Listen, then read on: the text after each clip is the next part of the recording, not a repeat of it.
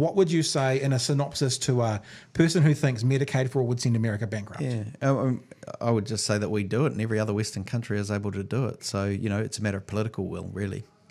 We spend about a third as much on our medications, and might be less than that, through Pharmac. We've got a model that ensures we get medications at a reasonable price for our citizens. We spend a lot less on healthcare overall than the US, and I don't have the figures right in my mind at the moment, but it's multiples. And we get our health outcomes are no worse.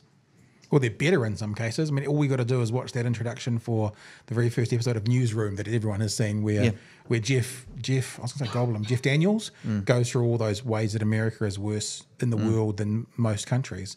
Yep. And those stats are pretty much accurate. They may have changed a bit now, I guess, maybe it's several years ago.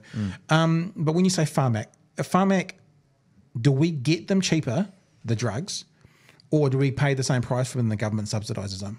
No, we get them cheaper, and the government gets them cheaper. Yeah, and then doesn't Pharmac clip the is ticket? part of the government. No. So it's about. There's no clipping the ticket. This is all cost. Yeah, that's what I'm saying. So Pharmac negotiates with the drug companies and says, because in the US, for example, the drug companies, or the way the insurance scheme goes, the drug companies charge on an individual basis. This is what this product costs, and your insurance says, okay, I'll buy 2 of those. You're on my list. They're on our list of approved products. You've now got that condition. You get that drug. That's the price that the drug company's named. In New Zealand, they say, well, we've got 60,000 people that need that drug. Yeah, 60,000. It's not one by one by one. This is 60,000.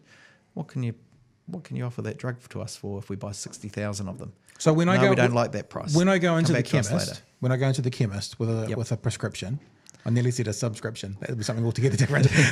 A prescription, I hand over my $5, which is typically what it is. Yep. That's what it costs the government. No. Sorry. Yes, it is subsidised heavily by the government. That's what I'm saying. So Pharmac buys the drugs. Yep. And you pay a $5 contribution towards the actual cost. Yeah. So it is subsidised by the taxpayer Significantly. Okay, there you go. Hugely. So therefore, if I'm paying $5 for something, let's say hypothetically it costs 50, but to that individual in America might cost 100. Yep. Are we paying the 100 that they are and you're subsidising it? Or are you getting it for cheaper, for Pharmac getting it for cheaper, like they're paying 50 for it and subsidising it 45? Correct. Right, okay. The latter, yep. And so the overall budget for Pharmac, from memory, is about 100 million. Is that right? No, I'm going to get that. Can we check that on the computer? Budget for Pharmac. Budget for Pharmac. Because that sounds like chicken feed. 100 million. Yeah, it's more than that. Here we go. Wait for it. These are the numbers I should have at my disposal. There you go, $1 billion. 100 million, so you're $1 only billion. up by 10 points. I knew it didn't sound right to me as soon as I said it. The combined pharmaceutical budget will be increased to a record level of $985 million in 2018. That was what we did in our last budget. So it's $1 billion. Yeah. And now you're going to do, like in America, how they don't read their budgets? Is this what you're going to do now? No, I mean... Just a pretty face with the lines? Exactly. Now you're going to be suspicious. So we spend quite a bit of money as a country on drugs, subsidises but the US would spend more to get the same drugs